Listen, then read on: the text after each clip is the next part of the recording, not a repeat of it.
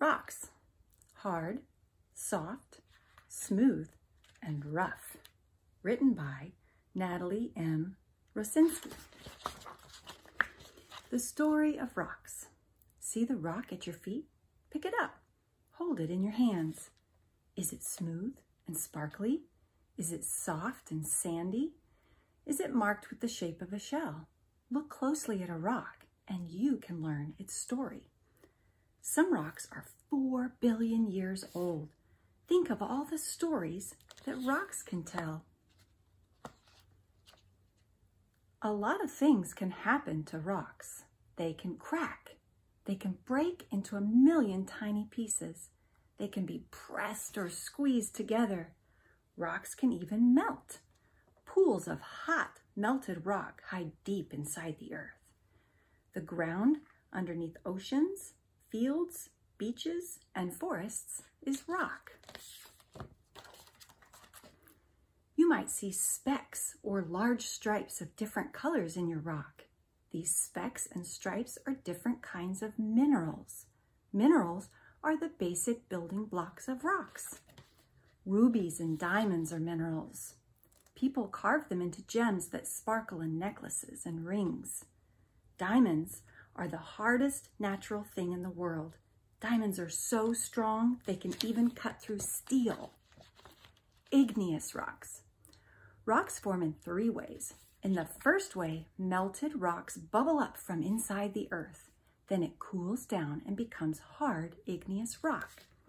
If your rock looks like black glass, it may be obsidian. Obsidian is an igneous rock that bubbled up from the inside of the earth and cooled off above the ground. Rough, freckled granite is an igneous rock that cooled underground. Sedimentary rocks. Rocks also form when sand and other natural things are squeezed together until they turn hard. This second kind of rock is called sedimentary rock.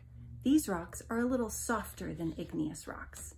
Plants, animal bodies, shells, sand, and chips of other rock pile on top of the bottom of oceans and rivers. This mixture is called sediment. As the mixture piles up, it gets heavy, and the sediment at the bottom gets squeezed together. It turns harder and harder until it's rock, sedimentary rock. This rock can take millions of years to form. Cliffs and canyons, you can sometimes see different layers of sediment. Some layers are as tall as skyscrapers. If you see grains of crumbly sand in your rock, it might be sandstone. Dull and gritty sandstone is a sedimentary rock made of sand, red, brown, green, or yellow. If you see squiggles and bumps from little shells and skeletons in your rock, it might be limestone. Limestone is another sedimentary rock. It's made of shells from oceans and animals that lived a long time ago. Today, people use limestone to make sidewalks and buildings. Some Native Americans once lived in homes in sandstone cliffs.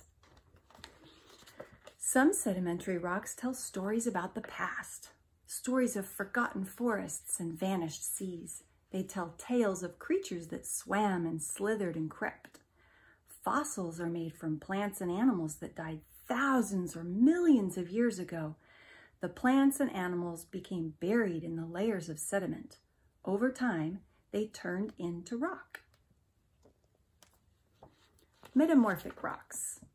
The third kind of rock is made from other rocks. Heat and pressure deep inside the earth can change rocks from one kind to another. Metamorphic rocks can come from igneous or sedimentary rock. After time, the heat and pressure can even turn a metamorphic rock into a new metamorphic rock. If your rock is hard and full of colorful swirls, it might be marble. Marble is a metamorphic rock made from limestone that cooked inside the earth.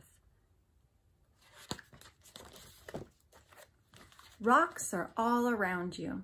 Rocks lie at your feet or sit silently by the river's edge. Rocks make a giant cliff, a magnificent building, or a grand sculpture. Rocks can hang around your neck or sparkle on your fingers. Look closely at them. What stories do these rocks tell?